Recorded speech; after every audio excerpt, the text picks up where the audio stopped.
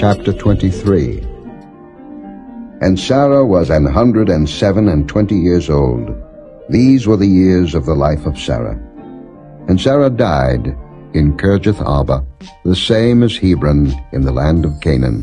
And Abraham came to mourn for Sarah, and to weep for her.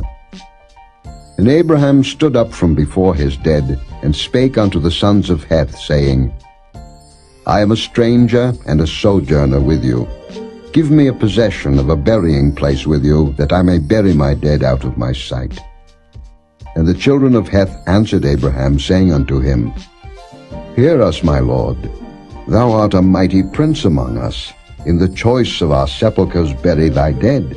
None of us shall withhold from thee his sepulchre, but that thou mayest bury thy dead. And Abraham stood up, and bowed himself to the people of the land, even to the children of Heth.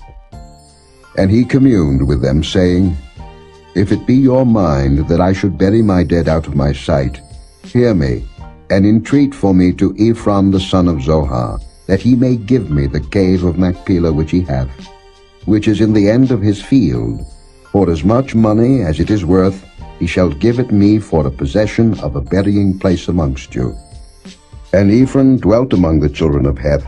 And Ephron the Hittite answered Abraham in the audience of the children of Heth, even of all that went in at the gate of his city, saying, Nay, my lord, hear me. The field give I thee, and the cave that is therein, I give it thee. In the presence of the sons of my people give I it thee. Bury thy dead.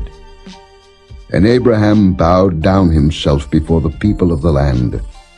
And he spake unto Ephron in the audience of the people of the land, saying, But if thou wilt give it, I pray thee hear me. I will give thee money for the field. Take it of me, and I will bury my dead there. And Ephron answered Abraham, saying unto him, My lord, hearken unto me. The land is worth 400 shekels of silver.